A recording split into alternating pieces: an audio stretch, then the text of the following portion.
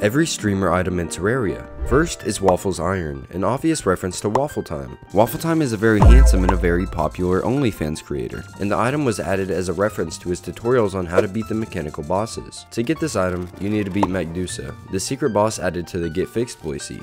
Next is Chippy's Couch, a reference to Chippy Gaming, the biggest Terraria YouTuber with over 1.2 million subscribers, and the item was added because his second channel is named Chippy's Couch, and it drops from Skeletron. Third is OX33's Aviators, a reference to OX33, the Terraria streamer who beat Master Mode with a hardcore character, and you can get them from beating the Eye of Cthulhu in Expert Mode. Then we have the Badger's Hat, attributed to Badger, the Terraria speedrunning streamer for his strategy of beating the Wall of Flesh and the Eye of Cthulhu in the same day. And to get it, you need to beat the Wall of Flesh and the Eye of Cthulhu in the same day. Fifth is Pedguin's Set, in reference to the streamer Pedguin, and there is a 0.67% chance of it dropping from corrupt or vicious penguins.